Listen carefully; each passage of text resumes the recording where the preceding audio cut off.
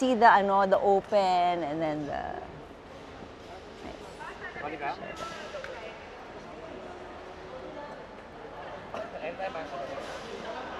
Okay na ba, Emil? Tara?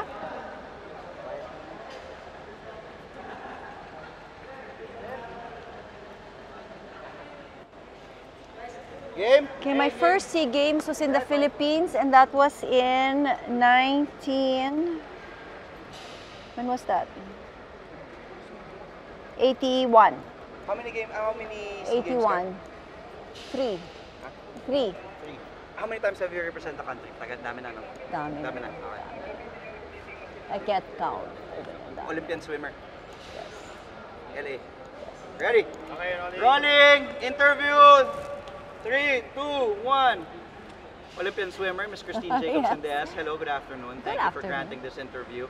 Christine, how many times have you represented the country in international meets?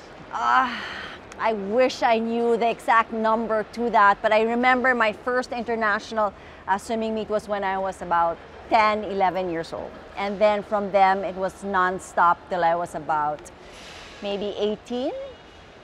A lot, from the SEA Games age group to swimming championships to the Olympics to the Asian Games to the SEA Games and to various little international meets along the way. Southeast Asian Games, how many? Yes, Southeast Asian Games, 3. 3 times. So the first one in Manila, I was like 13 years old.